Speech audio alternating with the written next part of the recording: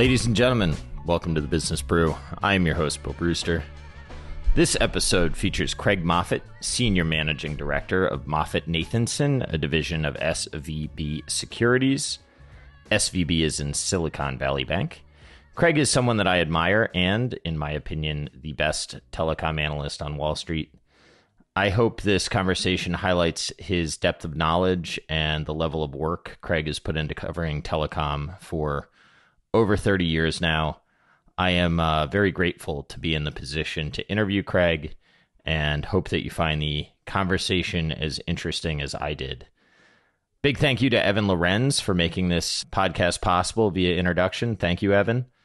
Though the episode isn't sponsored by them, I'd also like to give a shout out to my longstanding partner, Stream by AlphaSense. Access to their content library, along with interviewing experts on their platform, has helped me get to the place where I could have this conversation. I'd also like to thank Delupa, which is my perception of a data/modeling company. They have given me access to their platform, and I find it to be very helpful for getting fast access to KPIs that you can click through in Excel, and it links directly to 10Ks. And I think it's a great product if you're at an institution that needs that kind of data. I would highly recommend that you check it out. For the episode disclosures, in the past 12 months, an affiliate of SVB Securities LLC has received compensation for providing non-security services to Comcast Corporation and Verizon Communications Incorporated. As always, none of this is financial advice. All of the information contained in this program is for entertainment purposes only. Please consult your financial advisor before making investment decisions and do your own due diligence. Enjoy the show. All right. Well, technical difficulties aside, thank you very much for joining. I appreciate it. My pleasure. So I wanted to start out a little bit talking about your career and you starting your firm. I think I first heard about you when the Verizon report came out, where you did really, really deep work on what they were trying to do with fixed wireless, and started paying a little bit more attention, and then saw you present AT&T at Grants. And it's been a real pleasure following you. And, you know, it's funny, I watch you when I was doing research, I see YouTubes of you at Congress. So I'm just kind of curious how you became Craig Moffett and what your career was like. Well, oddly enough, I started my career as an artist, as a painter and sculptor, and then went to graduate school, to business school, thinking that I was going to go into arts administration, to be in the museum business. And then was fascinated and attracted to being a management consultant. I heard Carl Stern, who at the time was a partner and later became the CEO of Boston Consulting Group, speak when I was a freshman in business school, and thought I'd love not just to do what he does, I'd love to be that guy. I really admired who he was and what he was talking about. And so I ended up going to Boston Consulting Group for 11 years. And like most management consultants, especially at BCG, you start as a generalist. And I fought tooth and nail against getting dragged into telecom. I thought it sounded boring. But in the late 80s, I got pulled into more and more telecom work. And I started to become really fascinated by it. And I ended up being viewed as a telecom specialist at BCG, and ended up leading the global telecom practice at BCG when I became a partner in the mid-90s. But I always thought of myself primarily as a specialist in businesses with no marginal cost. I always found the business problem and the microeconomics problem of competition in industries with no marginal cost to be a really fascinating.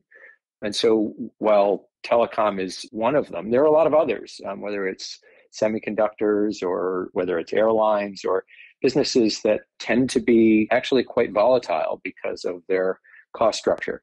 I did that for, as I said, 11 years. I took a detour becoming the CEO of the internet business at Sotheby's, the auction house, going back to the art world for a little while.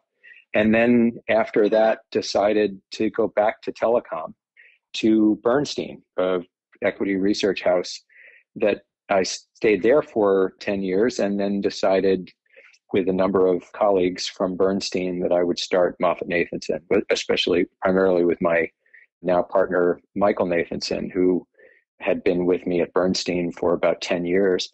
And we started MoffettNathanson. And after about 9 years running MoffettNathanson, we were acquired by Silicon Valley Bank, SVB, and it brings us up to the current chapter where we are now working with SVB Securities and providing the research. They have an incredible number of relationships in Silicon Valley and with entrepreneurial companies. And so it really is an extraordinarily good and interesting fit for us.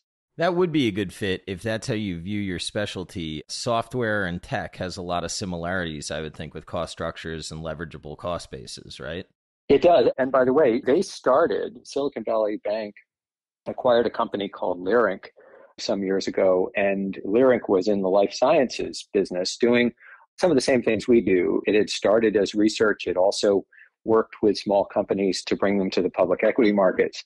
And the life sciences business has a lot of those same characteristics, a lot of cost up front in investing in identifying molecules and compounds, a lot of costs up front in testing them for safety and efficacy, but the marginal cost of production is actually quite low.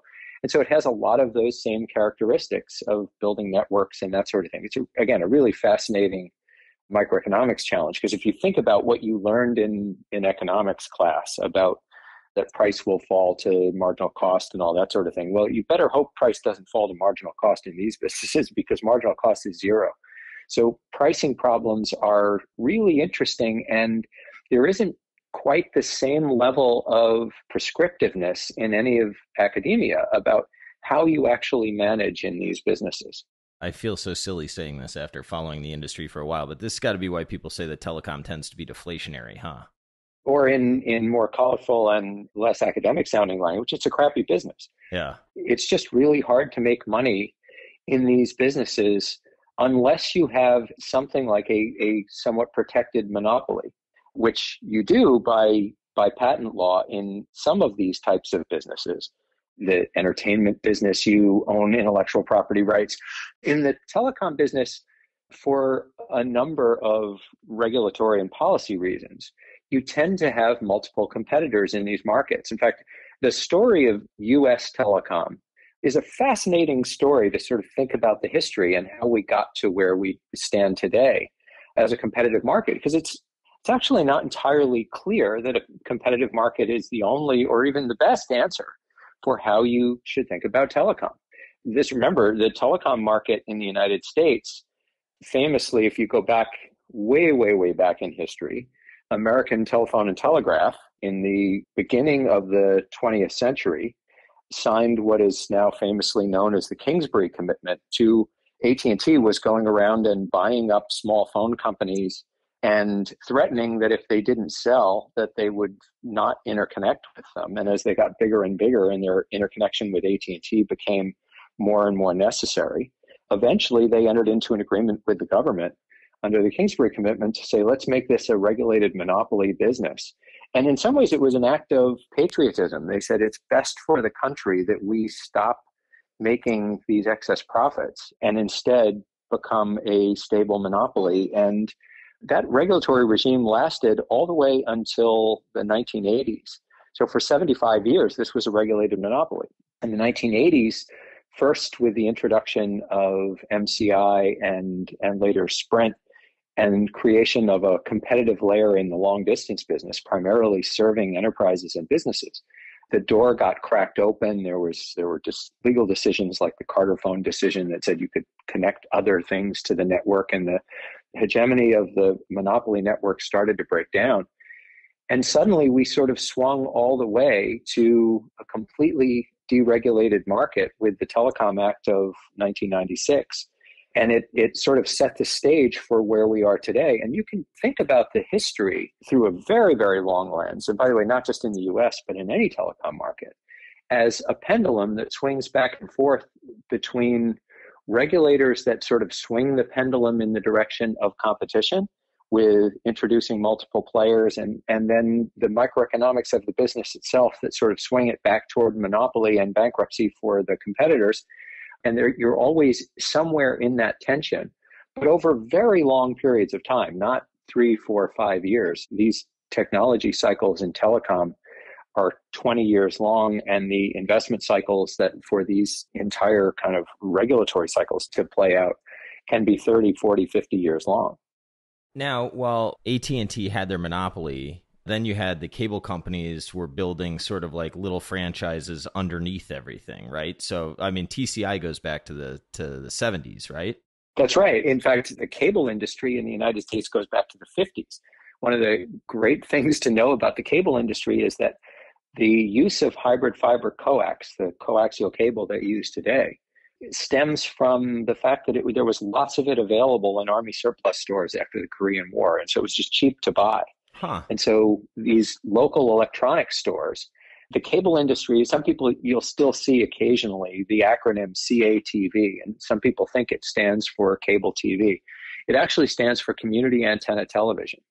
And the way the cable industry started was community antennas. If you lived in a valley, say, or on the wrong side of a mountain from the broadcast tower, somebody in the local electronics store would put up a tower or really just a pole the top of the mountain and then run coaxial cable down because it was cheap to run the signal down, or run it down into the valley and then connect homes to it so that you could watch TV. And then later, with Ted Turner and the creation of some cable-specific telecom programming, it became the industry that we know today. But let's go back to that regulatory conversation for a second, because it's really interesting, right? So, because it tells you a lot about the birth of cable. There were regulatory prohibitions against the phone company being in the video business and having any proprietary interest in anything that they carried. If the phone companies had been allowed to be in the cable business, they would have built cable networks themselves, and the cable industry never would have come into fruition. Instead, they weren't allowed to be in the video business, and the cable companies weren't allowed to be in the phone business. So you had these two industries that technologically could have actually been quite similar, but were prevented for regulatory reasons from ever doing what the other industry does.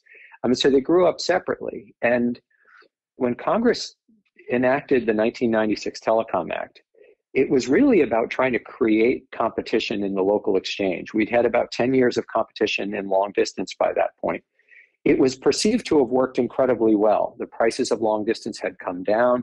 There turned out to be a lot of elasticity of demand in long distance, and so usage grew dramatically. A lot of jobs were created, taxes were paid. It looked like a wonderfully successful first 10 years of deregulation of long distance, and Congress said, this is great, let's do the same thing to the local exchange business. Not knowing, by the way, that within another 5 years or so, every long distance company in America would be in or on the way to bankruptcy. So they did the same thing to long distance. And one of the ways they did it, almost as an afterthought, because it was primarily about reselling local exchange assets so that people could ride on other people's networks. But one of the things they did almost as an afterthought, they said, let's let the cable companies and the telephone companies compete. And at the time, the view was, well, this is a pretty lopsided battle. The phone companies have huge amounts of money. They have well-established brand names. They have strong management teams. The cable companies are these kind of rough and ready companies that are poorly managed, have lousy balance sheets. Their customers hate them. You hate them. I hate them. We all hate them. The phone companies are going to easily win this war.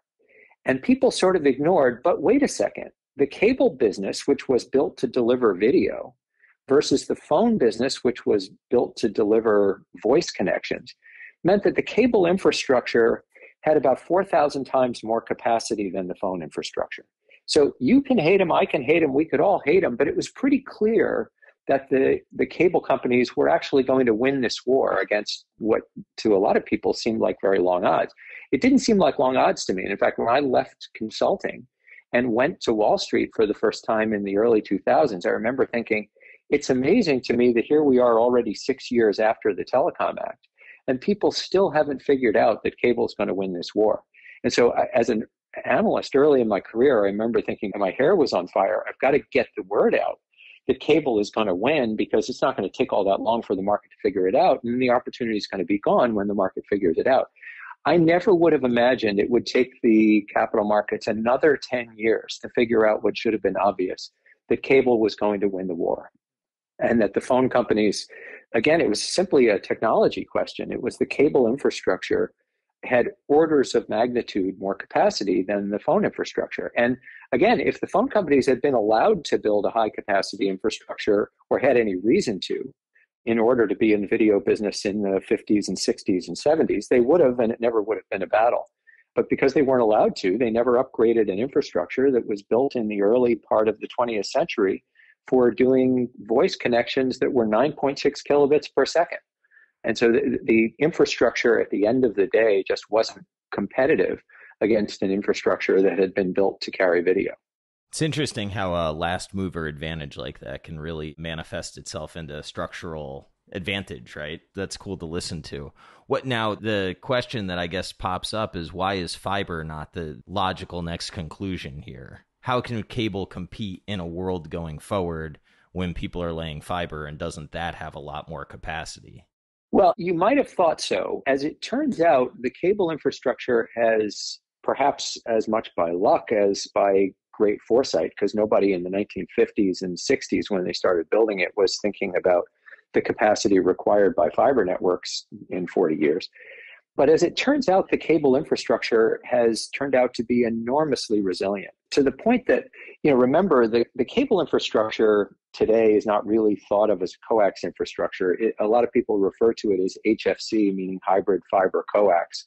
And I just yesterday had a conversation with Phil McKinney, the CEO of Cable Labs, and he was reminding us that 99.7% of the time that a signal travels across a cable network, it is traveling on fiber.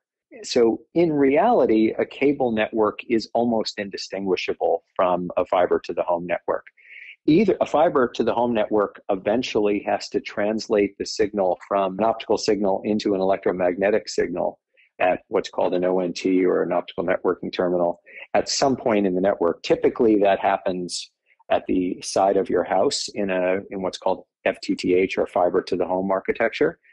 In a cable architecture, it happens out at the telephone pole, typically, and it comes in from the node. But you're talking about whether it comes 20 feet or 30 feet through your house, or whether it comes an additional 60 feet to your house. It really doesn't make any difference whatsoever. Functionally, a cable infrastructure and a fiber to the home infrastructure are more or less functionally identical.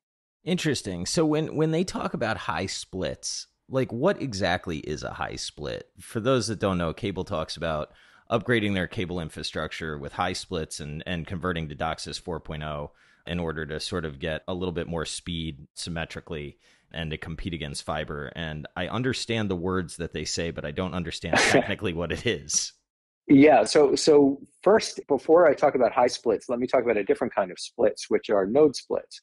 Okay. Because historically, what you would do is, if you had congestion in a neighborhood and the node served, say, 100 homes, to make the math easy, you would split the node, because a cable network is a shared infrastructure. In fact, I'm sure we'll talk about wireless. Cable is in some ways analogous to a wireless network in that it operates, it's an RF, or a radio frequency network, that happens to operate inside of the wire. So it doesn't need licensed spectrum or anything, but it's still architected as a radio frequency network. The capacity is shared among all the people in that node. If you start to have too many people that are online at a given peak hour at 6 o'clock at night or 7 o'clock at night, or peak hour is typically for a broadband network about 9 p.m. If you have too many people online at 9, and therefore the speed gets too slow, what you would historically do is you'd split the node, and you'd say, okay, well, we'll split the node into 2 nodes, and then each person will have half as many people sharing the capacity at each node, and therefore you'll get twice the speed. Unfortunately, the name high splits uses the same word, splits, even though there's actually no similarity between what they do. And that's what cable operators, the physical splits that I was talking about before, what cable operators had been doing for a very long time and still do. But high splits came along and said, let's think about splitting the frequencies differently, and we'll allocate the frequencies to upstream versus downstream differently. The first part of that is typically that you increase the range of frequencies within the network. So if a typical cable plant was last upgraded to, say, 860 megahertz of capacity, and the cap on the frequency was typically based on what kind of amplifiers you put in to amplify the signal along the way. First thing you would do is say, let's replace the amplifiers. And instead of passing through signals up to 860 megahertz, let's pass through signals up to 1.8 gigahertz. And of the 860 today, an awful lot of that is still tied up with good old traditional video that hardly anybody uses anymore. Or that's a little of an overstatement. It's not hardly anybody, but far fewer people use traditional linear video than used to. So that spectrum that's allocated to it is less valuably utilized than it used to be. But I may only have 200 megahertz of capacity today allocated to broadband. And suddenly I can, with the high split, I can take that from 200 to, say, 1,000 megahertz of capacity or a gigahertz of capacity or more, even 1.2 gigahertz of capacity allocated to broadband. And so it's a 6x increase in the capacity. And with the advances of what's called DOCSIS 4.0, which is the next generation of DOCSIS. DOCSIS stands for data over cable. That's the interface specification for data over cable. It's been a very long series of technology upgrades to the cable infrastructure. With DOCSIS 4.0, cable plant will be able to deliver 10 gigabits per second, and I can make it symmetrical if I want to. I think there's a belief right now that there's a marketing value in having a symmetrical signal of 10 gigabits symmetrically. It's not entirely clear that's the right answer. At least it's not clear to me, because even though everybody likes to talk about how much upstream usage there is and sending video back upstream and all that sort of thing, the reality is traffic is still very, very skewed downstream to upstream and probably will stay that way for the foreseeable future. So it's not entirely clear the right answer is to have a symmetrical signal. But since fiber typically does that and fiber uses it as a marketing argument in favor of fiber, I suspect it may turn out that cable operators end up doing the same thing and say, let's have a symmetrical signal. But at 10 gigabits per second, it's really hard to look out far enough until you get to maybe holograms in the home to say that there's going to be a need for more than 10 gigabits per second symmetrically. So the cable plant looks like it has a very long and healthy runway in front of it. This is Tom Rutledge's 10G argument, right? I like when he That's talks right, about yeah. 10G. That cracks me up. Exactly. Well, it's a marketing name that's probably a lot better than DOCSIS 4.0. I don't think DOCSIS 4.0 is going to sell a lot of anything. You know what's interesting about this, as you're saying this, you've got Comcast. So Cable One has completely abandoned video, as far as I can tell, as a strategy. Comcast is going to milk video for whatever margin they can get. Charter, they seem to want to invest in video a little bit for a retention tool. But if they can almost push people out of video, it opens up capacity on the network, which drives more of a value proposition for the higher margin business anyway. And now that we're all streaming, they're kind of serving video, except they're not serving video. Do I have that right? Yeah, that's right. Most operators today are offering an IP version of video for people that use their video app. So you can have either the Xfinity app or you can have the Spectrum app if you're a Charter customer. Spectrum is their trade name, just like Xfinity is Comcast's trade name. Soon Zumo, right?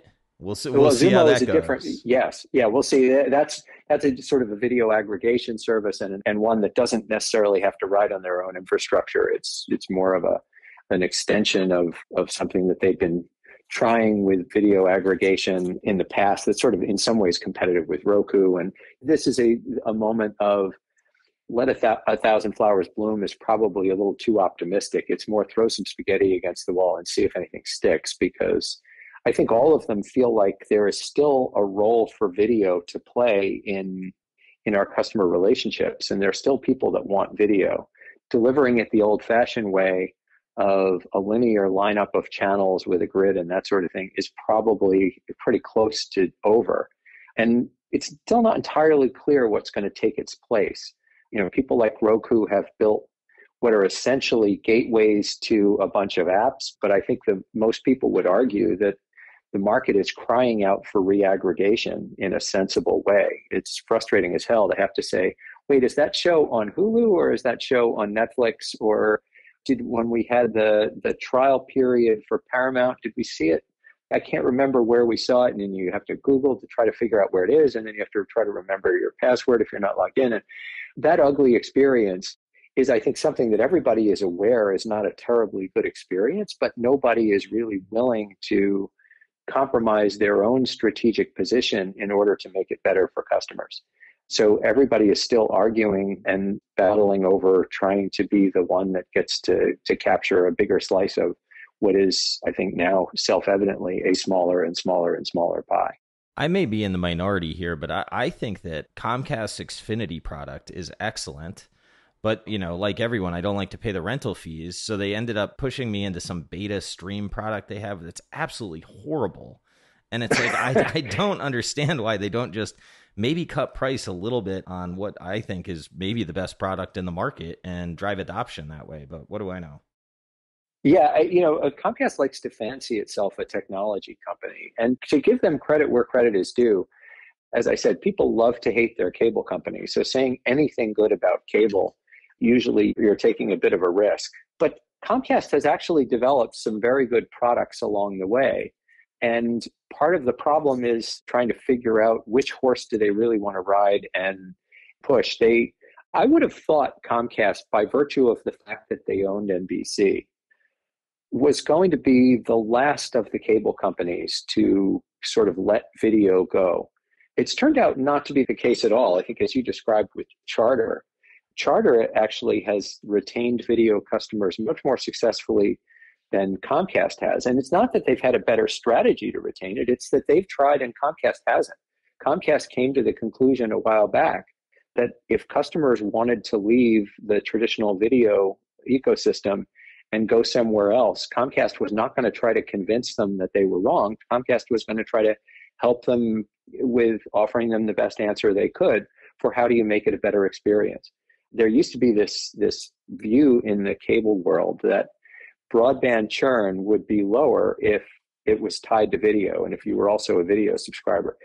Comcast, I remember about 4 years ago or 5 years ago, it was certainly pre-pandemic, told me once, in retrospect, why did we think that trying to convince people to keep a video product that they really didn't want was going to be good for the relationship?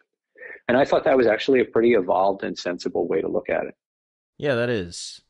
Yeah, that makes perfect sense to me. I've always mentally thought about it like Comcast is trying to maximize their profit margin per relationship, where Charter is trying to maximize profit margin per passing, which drives like a pricing strategy that's lower. But maybe I've told myself, maybe I'm conflating issues in my mind, because it's felt like Comcast has pushed price a little bit, and that has increased the amount of video people that have left. But I do think that there is a little bit of a legacy of that. Charter, led by Tom Rutledge, always viewed, as you said, that maximizing the profitability per passing, which, as the name implies, sort of starts with a view of the microeconomics of the infrastructure, that the infrastructure is the asset, and so you maximize the utilization of the infrastructure. That leads you to a strategy that is drive penetration, even if it means lower price. Comcast has a little bit of a legacy of being more focused on margins and therefore higher profitability through pricing, as you said. And so it's not a huge difference. Cable operators are inarguably a lot more alike than they are different. But on the margin, Charter is a little bit more aggressive at pushing penetration, and Comcast is a little bit more aggressive at pushing price. Yeah, that makes sense. All right, so I think we've brought people to today. If we haven't, I'm sorry. We've done the best that I know how to do. Now we've got the war between wireless and cable and potential wireless convergence, right? So do we want to go into what the wireless operators look like as of today as a competitive set? Does that make sense, you think? It does. And let's start with the observation that the wireless business is a much less attractive business than the broadband business. Why is that? For an incredibly simple reason, and that's that there are fewer broadband players in the market than there are wireless players. At the end of the day, it is simply about the number of competitors in a business. The microeconomics of both businesses are pretty much the same, right? It's the marginal cost of moving around electrons, which in any case is almost zero. They're both reasonably high capital intensity. You could argue that the broadband business tends to be more capital intensive upfront and a little bit less operating costs going forward, wireless skews a little bit lower capital intensity to get started and a little more capital intensity to be sustained. But those are, again, on the margin. Mostly, these are telecom businesses with low marginal costs.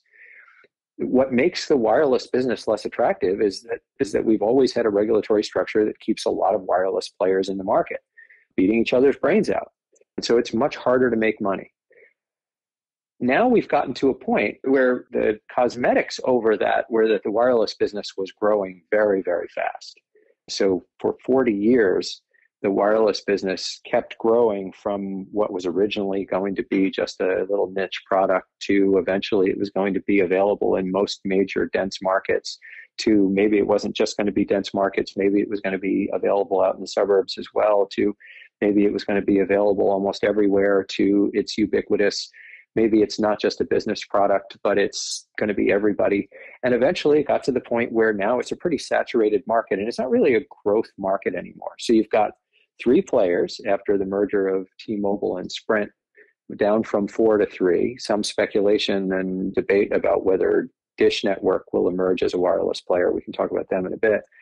So now you've got a 3-player market, whereas in broadband, you typically had a 1-player market, and the debate is whether those individual markets are going to go from 1 player to 2, but it's still not the wireless market where there's 3. So the wireless operators are now trying to figure out, okay, well, where do we go? They spent gobs of money buying spectrum for 5G with the expectation that all these gee-whizzy 5G functions and applications were going to emerge that were going to unlock all kinds of new value. People would talk about driverless cars and Internet of Things with millions of connections for smart cities and smart traffic lights that would control traffic flow and all these kind of 5G stories, none of which have really materialized. And Verizon spent $50 billion buying C-band spectrum. That's 50 billion with a B to buy C-band spectrum. Imagine a company where you spend $50 billion and the next morning, no one changes their revenue forecast by 1 penny because you just bought an asset for $50 billion. Sounds a little like Facebook. For different reasons. Yeah, exactly. Yeah, that's right. So now Verizon is sitting on top of the C-band spectrum that they bought. It's pretty clear it's not going to generate a particularly meaningful amount of incremental revenue. And so the question is, what do you do with it? T-Mobile is sitting on top of a ton of 2.5 gigahertz spectrum that they got in the Sprint deal. They also are thinking they, in retrospect, got a much better price on it. They didn't have to spend $50 billion to get it. In fact, buying all of Sprint was less than what Verizon spent on just the C-band spectrum. T-Mobile got a very good deal in retrospect. But T-Mobile is looking at the same thing of excess capacity. And so they first started looking at the broadband market as a way to use some excess capacity. It's important to remember that a broadband customer, that is in this case a household, because wireless operates at the individual customer level and broadband operates at the household level. But a broadband household uses about 50 to 70 times more data than a wireless phone subscriber does. And yet they only generate about 20% more revenue. So on a revenue per bit basis, fixed wireless broadband, or serving the wireless broadband market, generates about 1/50th as much revenue per bit as wireless does. So it is so unattractive economically on a relative basis that you would only do it if you were just awash in excess capacity and you couldn't think of anything else to use your capacity for. As it turns out, that's sort of the case today, but it's not clear it's going to stay the case, which is why people have a very skeptical perspective, I would say, I certainly do, about how long is the runway for using wireless spectrum for broadband. It's just a very inefficient way to deliver broadband and a very costly way to use capacity.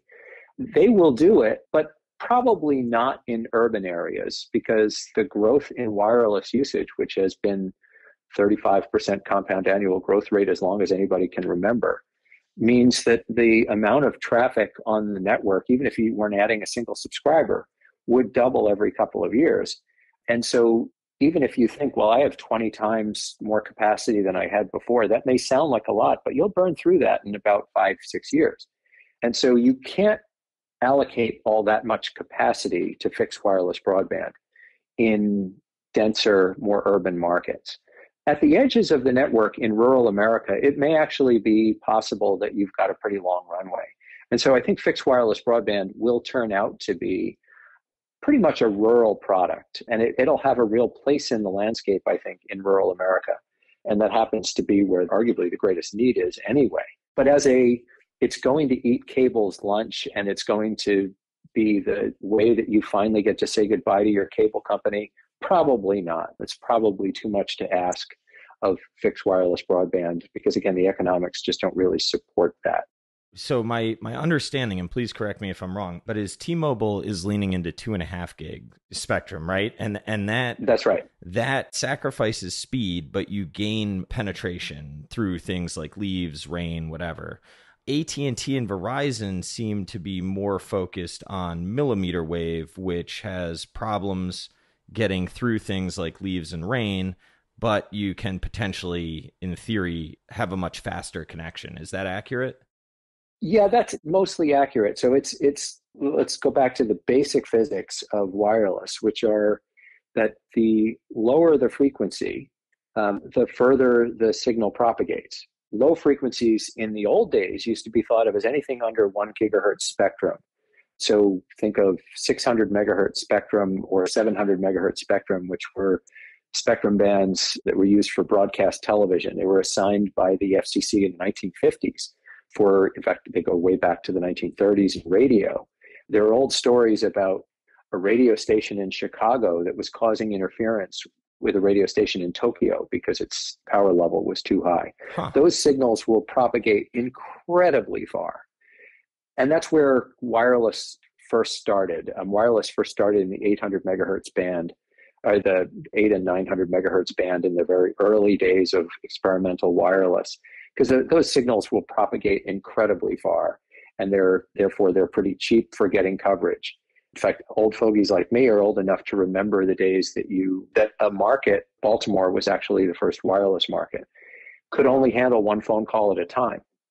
And so if you actually had a button on your phone, it was usually the size of a suitcase, that would tell you when the other person in the market had made their call and was finished, and so that the market was available for you to make a call. And so those early days of propagation, and that spectrum was given away to the phone companies in the 1970s because nobody thought there was real value to it. And so they thought, well, maybe these guys will be able to do something with it. Let's give that spectrum away, and maybe they'll create a product that has some niche application for connecting people wirelessly instead of with wires. And the rest, as they say, is history. Those signals are good for rural areas. Eventually, we ran out of that kind of spectrum, and mid-band spectrum was thought of as a compromise. Mid-band spectrum was between 1 gigahertz and 2 gigahertz in the old days. And you thought, well, it's not as good as low-band spectrum. It doesn't propagate as far. But in urban areas, in order to be able to have multiple people making calls at once, first they figured out multiplexing, but also they sectorized antennas. But a big part of the answer was just turn down the power on the antenna and make the radius smaller, and then have multiple antennas so that people within the radius, if it's a smaller radius area or a smaller area covered in radio propagation around the tower, you have fewer people sharing it, and therefore more capacity, and you can handle more people in the city simultaneously connecting. Similar to a node split. Yeah, exactly. Yeah. Exactly the same. And so if you're going to turn down the power and not have a particularly long radiation from the cell anyway, there's no reason to have spectrum that could propagate really far. Why spend extra for a spectrum that could propagate further than you're going to let it propagate anyway? So the mid-band spectrum became a good compromise of, well, it's cheaper, there's more of it, and we don't need it to propagate all that far anyway. So the thinking became mid-band spectrum for cities and low-band spectrum for rural. By the way, T-Mobile didn't have any low-band spectrum, so they were urban only. They only had mid-band spectrum because they had not been part of the giveaways of spectrum in the 1970s that got Verizon and AT&T started in what were then different brand names, of course. They weren't Verizon and AT&T yet. When Sprint had a bunch of 2.5 gigahertz spectrum that ultimately is now what T-Mobile has, 2.5 was thought to be such high frequency spectrum that it wasn't really useful for anything. And so it wasn't terribly commercially valuable. When they were developing the specs for 5G, mostly in Europe and Asia, this is now well before any of the companies started rolling out equipment. This is 10 years before the 5G cycle started and people were developing the specs. Part of the goal was, well, it's got to be an order of magnitude faster than what we've had before, or no one will care. So how do we get really fast 5G? Well, the answer was, I don't want to get too techie here, but we were already getting reasonably close to the theoretical limits of Shannon's law, which is the bits per hertz. Most of the capacity gains we've had in wireless over the last 20 years have come from simply what's called spectrum reuse, which is cell splitting, as you said, analogous to node splitting, and then narrowing beams and what's called MIMO and things. And so the view was, well, one way we can actually get more capacity is just throw lots of spectrum at the problem. So if we historically engineered around spectrum blocks that were 20 megahertz wide, because that's what had been the kinds of block widths that were available in most low and mid-band ranges, what if we wanted to design around block widths that were 800 megahertz wide? Well, if I've got 40 times wider block widths, I'm going to get 40 times higher speed. But where am I going to find block widths that are that large? Certainly not in low and mid-band, because that spectrum has been used for 50 years for all kinds of things. So I can try to find a little rifle shot here and say CBRS or citizens band radio, or, when you used to have like the truckers and things like that signaling to each other. A lot of those markets have died. And so you repurpose the spectrum, you find some spectrum here, you find some spectrum there. But pretty much all that spectrum has been spoken for years in all kinds of different industries and then government functions and national defense and things. So you had to go to incredibly high frequencies where no one was doing anything because no one thought there was any value to the spectrum. I used to use the analogy of, I'm here in New York, the famous building that tragically John Lennon was shot in front of is called, the apartment building's called the Dakota. It got its name because the joke at the time it was being built in the 1800s was, it's so far from the city, it might as well be in Dakota. And they decided they would take that as its name. But at the time, the city didn't reach up to West 72nd Street. That's kind of the vision for millimeter wave spectrum. They chose millimeter wave spectrum because it was fallow spectrum that no one had ever figured out a way to use it or a reason to use it before, so it was just sitting there. And so you found big, big blocks of spectrum.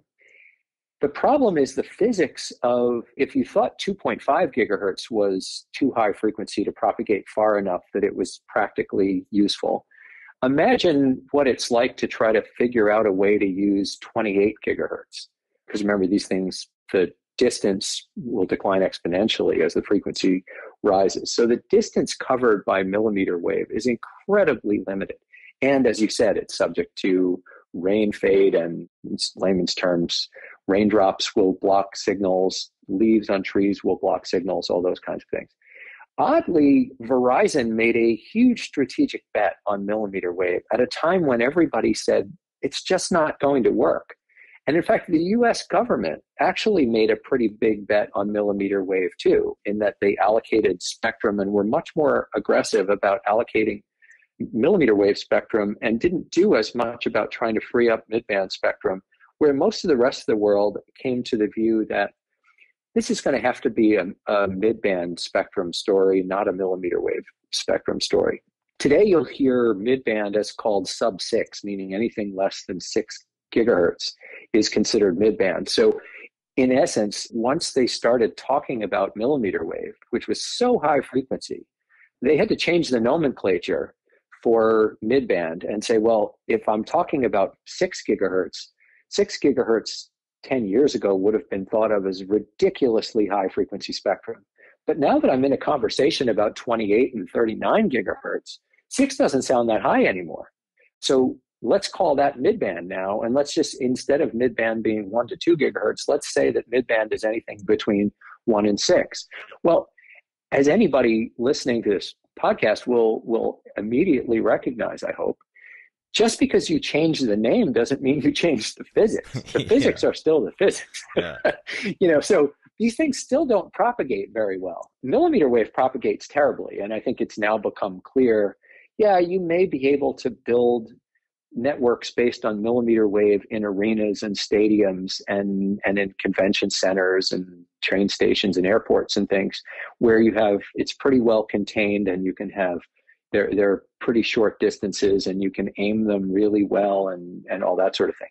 But realistically, millimeter wave is not going to play a terribly large role in what an individual's experience is, because it would just be too expensive to build a millimeter wave network. The density would need to be insane. Exactly. You'd have to have cell sites, literally multiple cell sites at every single block, on every single block of every single city. And by the way, there may be some downtown areas where the economics of that are good enough that you actually do it in downtown Manhattan or inside the Loop in Chicago, but there's very few of those. Yeah, that makes sense. And so most of the time, you're not going to be using millimeter wave. And so, it's a really interesting strategic moment for Verizon, because I think a lot of Verizon's troubles today are a function of having made this enormously aggressive strategic commitment to millimeter wave. AT&T was off wandering around in the woods doing all these goofball things with media, which ended terribly, as everyone knows, buying DirecTV and buying Time Warner. And Verizon, in some ways, strategically made exactly the right bet, which was, let's not go off and do goofball media stuff. Let's stick to our knitting and our history as the best network. And so they got the big strategic thing right, which was don't go off and diversify. But then they got the execution exactly wrong, and they made a giant bet on millimeter wave and blew it. And T-Mobile made the bet on midband, in part because they had it. And so as they did the merger with Sprint had this giant trove of 2.5 that, as I said, used to be thought of as very high frequency spectrum. But suddenly in the conversation of midband goes all the way up to 2.6, it's thought of as lower midband today. It's still expensive to deploy. We still need much higher density than you would need for what used to be thought of as midband. But it's got a really large block width. They've got a lot of it.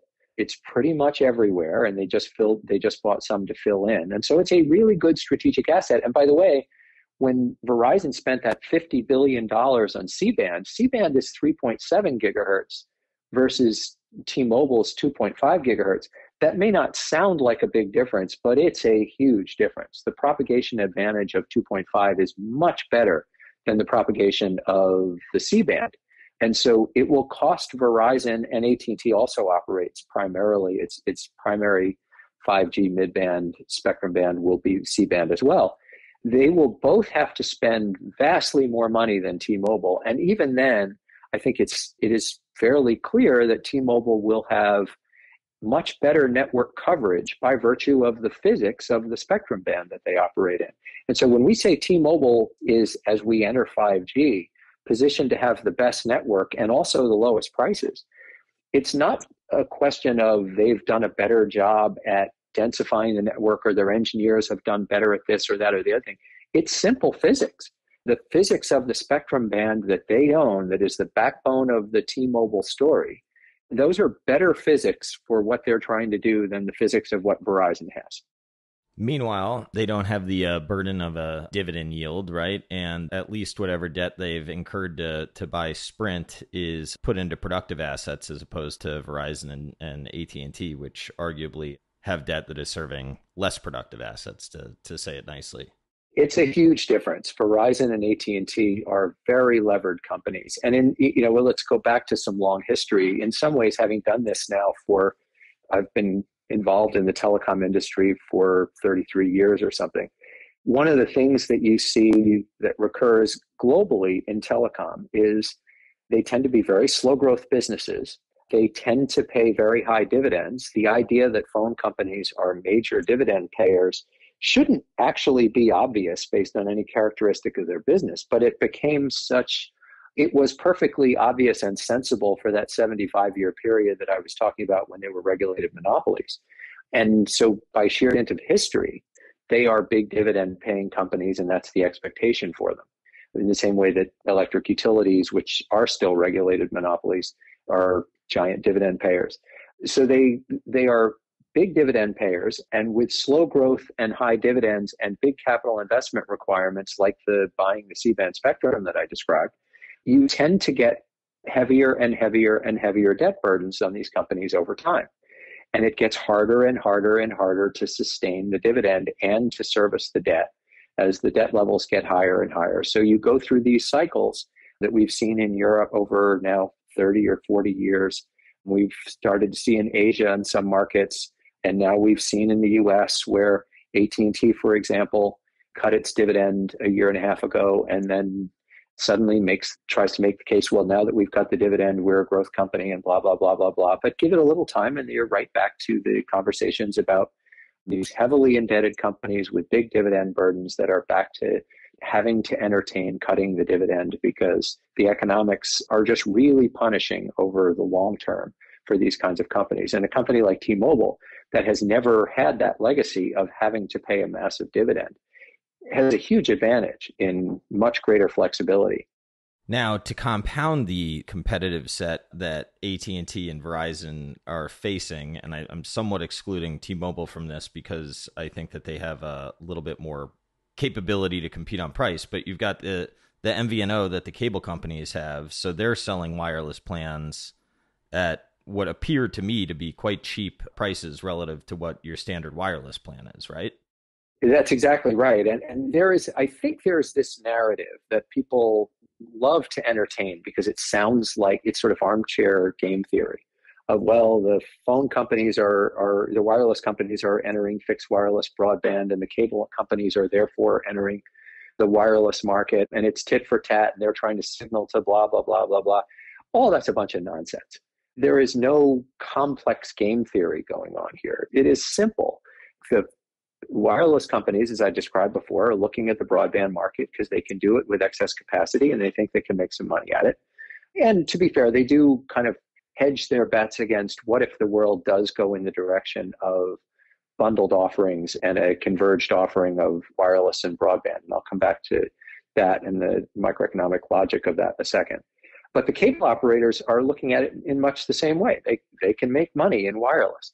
It's kind of amazing, right? The MVNO, which stands for Mobile Virtual Network Operator, meaning it's just a fancy way of saying they buy capacity from Verizon and resell it under their own brand name. The MVNO dates back to 2011 when Comcast and what was then Time Warner Cable and Bright House all did a deal with Verizon that sold Verizon some spectrum.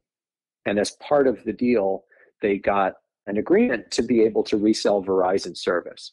And that deal sat fallow for about 5 years. And then around 2016, the cable operators finally entered the wireless market. And I think most people are sort of dismissive of cable wireless because it's quote unquote just an MVNO. I mean, after all, you're just reselling Verizon service. So it's a kind of a low margin service. Again, going back to the basic premise of telecom, which is high fixed, low variable cost. An MVNO is not that. An MVNO is high variable cost because you're paying for each gigabyte that you use under a wholesale agreement with Verizon. So the cost structure doesn't really allow you to be super competitive and blah, blah, blah.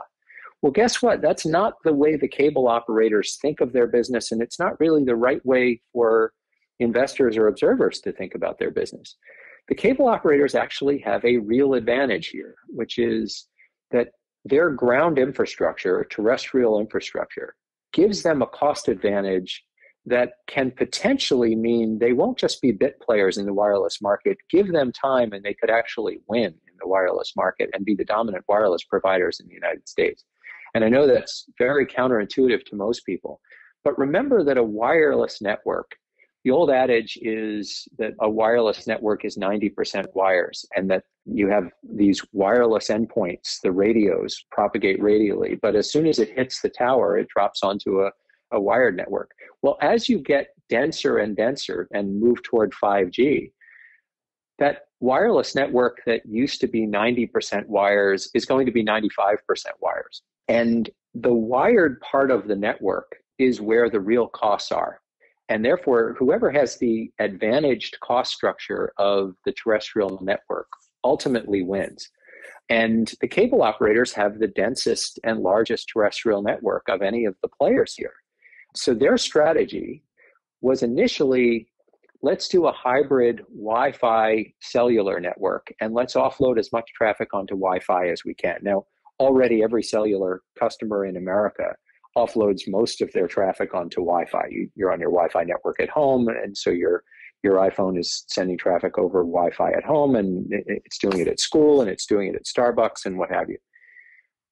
A typical Verizon customer might send, say, 75% of the monthly traffic on that device over Wi-Fi and only 25% over the cellular network. Comcast already sends over 90% of the traffic over Wi-Fi and only about 7 or 8% of the traffic over the cellular network. So if you really think about what their marginal costs are, which is just what do they pay Verizon for that piece that they send over the cellular network, because what's sent over Wi-Fi is essentially free to them, it's already a fraction of what you would have thought based on if it were just a regular MVNO. So they already have a much better cost structure than most people think, and therefore they're able to offer a pricing structure that, as you described, is really cheap, and it's a very competitive product. Interestingly, they actually even beat Verizon in most network performance tests because it is exactly Verizon's network in coverage and it's exactly Verizon's network in speed wherever it's running on Verizon, but it actually runs faster than Verizon's network when it's on Wi-Fi in some of these places. And so you get a network that it is essentially, in fact, it's not just essentially, it is Verizon's network, but even better. And you get it much cheaper than even Verizon can sell it because, again, it's not that Verizon doesn't have low enough marginal cost to sell it. They could sell it lower marginal cost if they wanted, but they can't cut their price on it. If you're Verizon, you can't cut your prices and still support your dividend and your debt. So you're sort of stuck in this rock and a hard place. And the cable operators are just getting started because they're going to start moving more and more traffic onto CBRS, citizen band radio spectrum that they bought when essentially the FCC said we don't need CBRS service anymore. And so let's reclaim that spectrum. It kept the name CBRS, but let's reclaim that spectrum and use it for something else. And they sold it at auction, and now it's going to be used for wireless service. And the cable operators bought a bunch of it. It's adjacent to a lot of unlicensed spectrum. So they have a big block of spectrum between what they bought for what are called PAL license or preferred access priority licenses and the unlicensed spectrum. So they now have a big block of mid-band spectrum. And they'll do what are called strand-mounted small cells, where very, very cheap to hang these things wherever you have aerial plant strung between telephone poles. Very cheap to hang these radios and offload traffic that would otherwise go on the Verizon network that you'd have to pay for.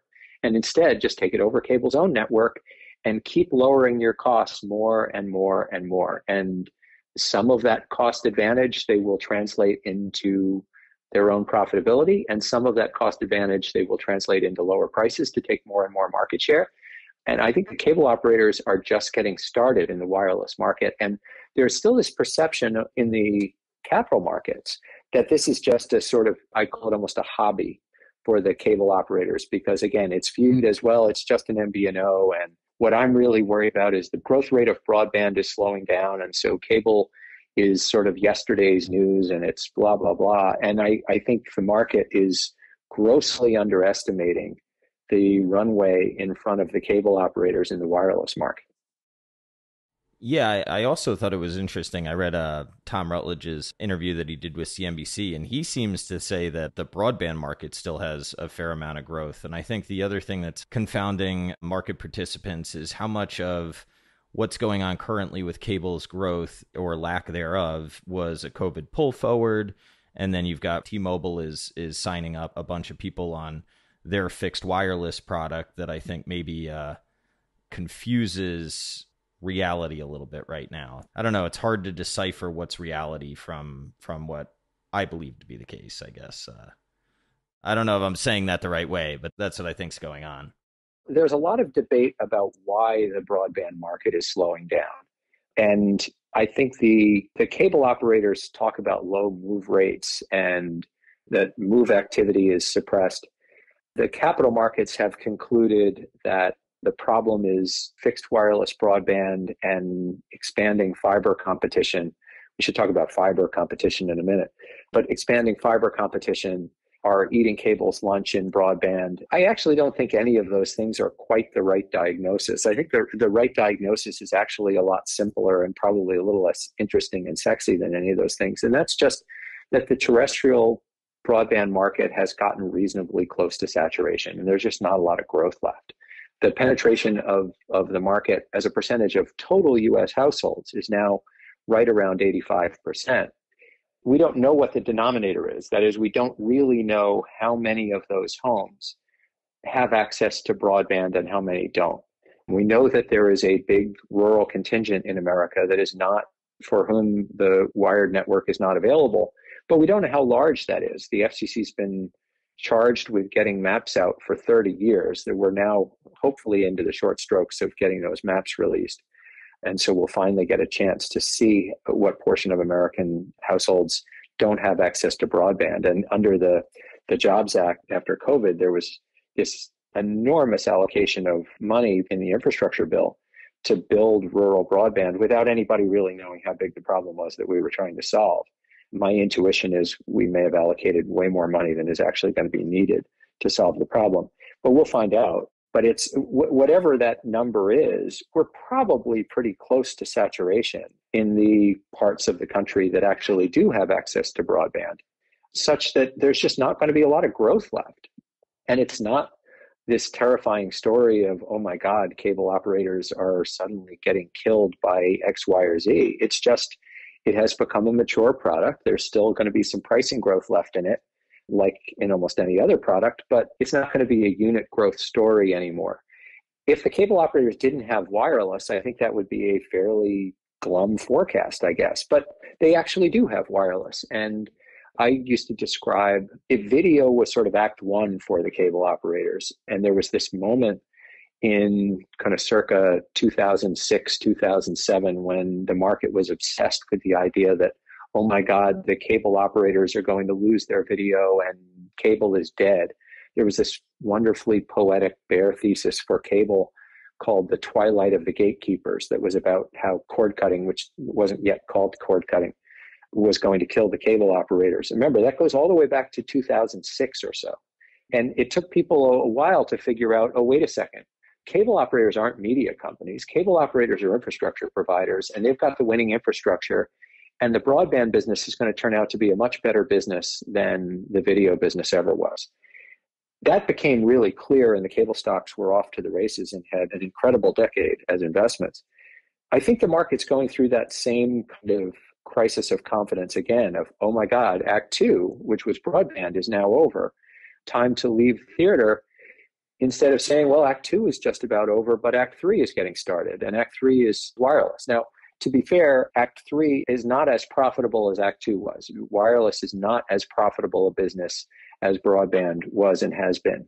But it is a much bigger business than broadband. The wireless market in the United States is more than twice as big as the broadband market in the United States. And if you sort of change your lens a little bit and think the cable operators are sort of playing around the edges for this just to be a sort of small added product that extends their lineup a little bit, to instead, no, these guys are actually playing to be major players and potentially the winners in wireless because they have the best wired infrastructure underneath the wireless network, then I think you could imagine the cable operators actually have a pretty attractive future in front of them. And that's certainly not the way they're being viewed in the capital markets today. Well, I think part of that, to circle back to what you kind of put a pin in, is the fiber overbuilders and the perception that fiber may threaten cable's Act 2. Yes, that's right. The fiber overbuilders it's not a new story. Everybody is probably familiar with Fios. That was the big fiber overbuild story of now more than 10 years ago. It started around 2008 or so and had run its course by 2000. It really started about 2006, 7, I guess, and then had run its course by 2010. And now we're in this another cycle, in part because cost of capital had gotten so low in the post-COVID days and before inflation reared its ugly head, that it was infrastructure projects of all kinds became incredibly attractive. And the market was enraptured by the idea that you could build fiber networks and build a competing fiber infrastructure. And so Suddenly it went from a niche activity to a mainstream activity to everybody and their brother wanted to build fiber networks. I am extremely skeptical. I've been looking at fiber overbuild economics for 30 some odd years now in my career, and a lot of the immutable truths that are taught by time are inevitably going to rear their head here, not least of which is that we're going to start to run out of places where it's economically attractive to build. The simple economics of building a fiber network are that you cost a certain amount per mile. Now, by the way, it costs a lot less per mile where there's aerial infrastructure, meaning it hangs on telephone poles, than where there's buried infrastructure where it has to be buried in the ground. It's not hard to imagine that it's a lot more expensive to dig a trench in the ground and put fiber in it and then cover it back up and have to repave over it and get all the licenses and permits and that sort of thing than it is just to string it along telephone poles. Either one is expensive, but burying it under the ground is really expensive. And then it costs a certain amount per mile. And so your cost per home passed, which is really the fundamental determinant of the economics of building a wireless network, your cost per home passed is a function of how many homes there are per mile, right? So higher density is a lot cheaper to build than lower density. If you have to build a mile and there's only 10 houses, it's going to cost a lot more than if there's 100 houses along that mile. So you naturally started building fiber in places that were primarily aerial and high density. Well, you run out of those places eventually. When I hear people say there's going to be a competing fiber network built in 70% of the United States, the truth is, let's say we've built to about 38% of the United States today with overlapped fiber and cable networks. The density in the four densest deciles of population in the United States, that is census blocks that represent the first 40% of the US population, have densities respectively of about 25,000 people per square mile, about 10,000 people per square mile, about 6,000 people per square mile, and about 4,000. So say we're in that kind of 4,000 people per square mile now that we're building in the fourth decile. The seventh decile has about 400 and some odd people per square mile.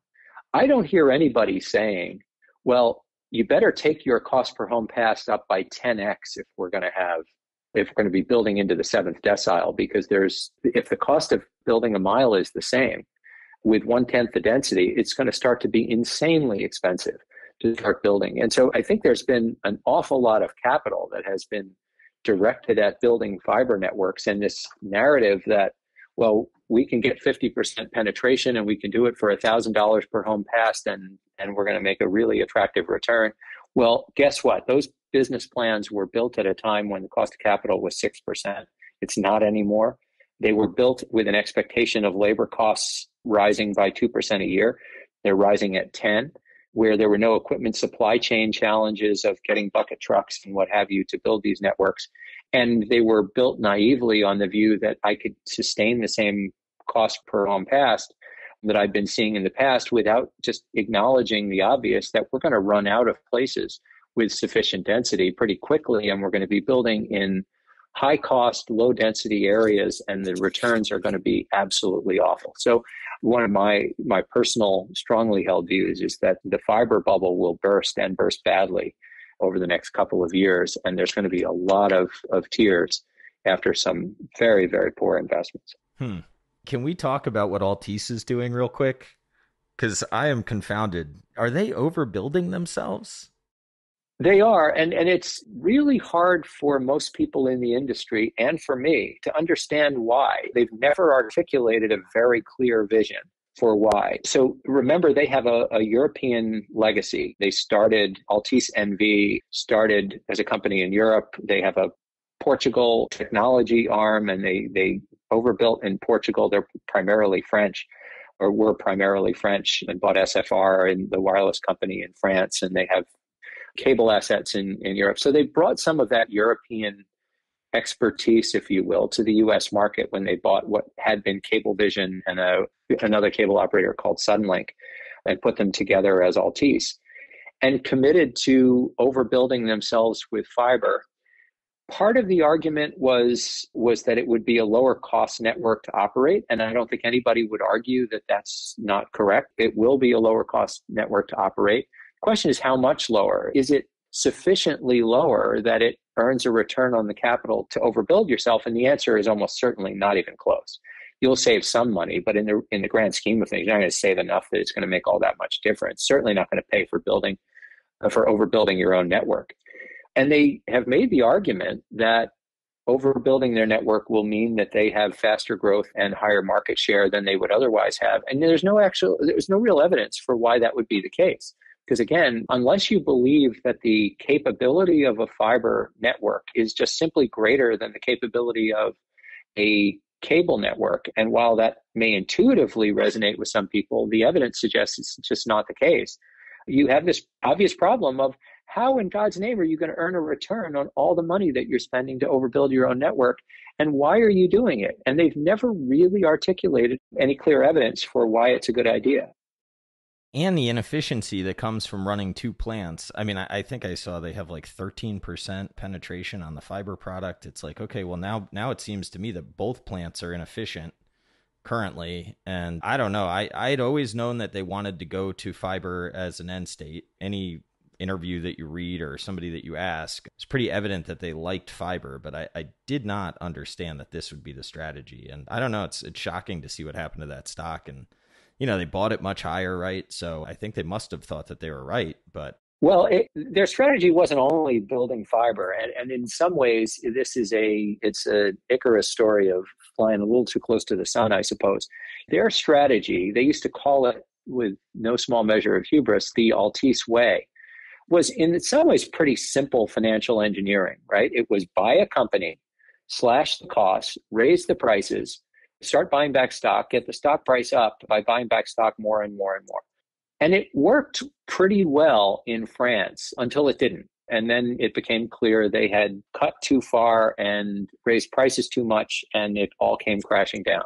And of course, they bought Cablevision and Suddenlink in the United States before it came crashing down in France. And so there was still some view, well, now we're going to apply the Altice way to the US market. And they bought Cablevision, and especially Cablevision was the much larger of the two assets. Known, I think, for most people as Long Island's cable market in the US, but it's not just Long Island, it's also a lot of New York City. It's just people tend to have a very Manhattan-centric view, and it's sort of New York City ex-Manhattan. It's the outer boroughs. But they slashed costs, they raised prices, and it worked for a little while until it didn't. And now I think they are setting about the very difficult work of having to clean up some of the mess that they themselves made by pushing prices too aggressively and cutting costs too aggressively. I don't have a particularly cataclysmic view of what's going to happen. I think they just still have a lot of work in front of them. It's still, at the end of the day, a pretty good asset, but it's going to be a very difficult slog to fix, especially the pricing problem that they have created. They have just pushed their pricing for broadband much too far too fast relative to the competitive market that they're in. And it has created, I think, a real overhang for them. The other problem, and this is not unique to Altice in any way, and that is the other problem they have is that it's a very levered stock. And so rising interest rates have worked against all levered stocks. Remember that as the stock price falls, the leverage stays, or the debt stays the same. The equity slice on top gets smaller and smaller and smaller. And therefore, the equity gets more and more and more volatile and gets more and more sensitive, exponentially more sensitive to further changes in interest rates if it work against you. And so in some ways, that's been as much the story at Altice as anything else, is that levered stocks have just gotten killed in this market because the cost of capital says all multiples come down. And if the debt pile doesn't change, and it hasn't, then what's left is for the equity to shrink. And when the equity is just a thin slice of capital on top of a big pile of debt, it suddenly becomes incredibly volatile. Yeah, it's been wild to watch. I think it definitely caught me off guard. When Charter got a little expensive, I sort of traded into Altice, and thankfully I got out and back into Charter. I think I'm just going to stick with management teams that I sort of am aligned with from here on out. Yeah, that's right. I mean, Charter has a heavily levered capital structure as well. So they also have a lot of exposure to changes in interest rates, irrespective of anything that's going on at the company specifically. They're just like levered companies. You are exposed to changes in prevailing interest rates, and the rise of the 10-year note, right? But operationally, I think Charter is quite a strong company and certainly much stronger and in a much stronger position than Altice. And that's in large part because they have priced their broadband services much more judiciously than Altice has over the last 7 or 8 years. Yeah, indeed. Well, I am out of my allotted time with you, but I want to thank you very much for coming on. You put a lot of research out. Some of it I'm fortunate enough to see, and I hope that I have reciprocated some value to you, and that I'm certain that the people that listen understand why you have the reputation that you have as an analyst. And if anybody has listened to this and is interested in subscribing to your research, where would they go to find you and what you do? Well, first of all, I really appreciate those kind words. And you can go to MoffettNathanson.com. That's MoffettNathanson.com. We are, as I said, a part of Silicon Valley Bank, or SVB Securities. But you can go to MoffettNathanson.com, and then you can find on the website ways to inquire about subscription. And I really appreciate the kind words, because our business was built on the idea that if we did good enough research and if we hired people with enough experience and insight, that we could create research that people actually wanted to pay for, which, as obvious as that sounds, is not actually the way the research business historically worked. And so it's very much about providing research that our subscribers value enough that they think it's worth paying for. And so I appreciate those kind words. Yeah, well, I mean them, man. It's been a pleasure talking to you. And are you going to be at Liberty next week?